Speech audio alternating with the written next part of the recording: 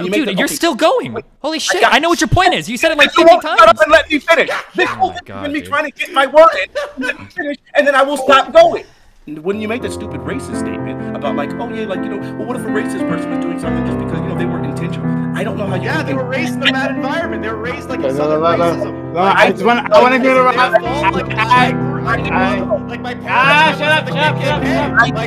I'm one fanatic. Oh my God, shut up. I don't know how a person could intentionally own a person and unintentionally. I don't know how that's even.